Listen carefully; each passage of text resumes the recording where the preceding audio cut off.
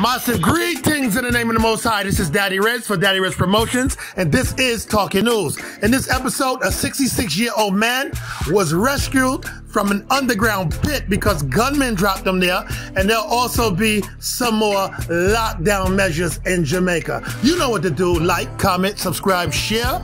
Talking News is here. That's right, a 66-year-old man was rescued from an underground pit in Spanish Town. You know what happened?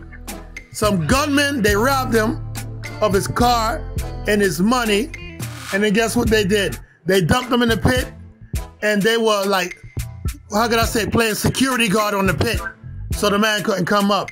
But eventually they left, so then, you know, someone said the man was in the pit, and then the firefighters and police came, and they saved the elder. Thank God. And that's for them gunmen. Yo, uno dirty stinking thief, yes, but at least you never killed the man. So just repent and stop with no fuckery and do the right thing. Okay? Okay. Next, more lockdown business in Jamaica. Let's see.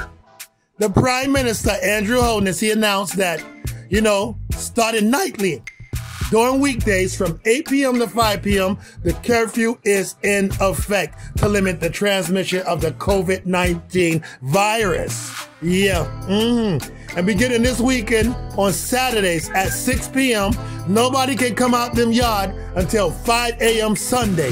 And then after that, Sunday, coming right back, 2 p.m., the people must lock down until 5 a.m. Monday morning. Jamaica and Jamaicans, yo, stand strong. Big up on yourself, because this is going all the way until June 3rd. Gosh, but I'll be there June 7th, so yo, a party with a party, all right? You know what to do? Like, comment, subscribe, share, show that you care. Have no fear, because Reggae Ambassador soon there. I'm Daddy Reds. I'm the Reggae Ambassador, and I will always cause, let's pause, a musical massacre. Dread out for now. This is Talking News.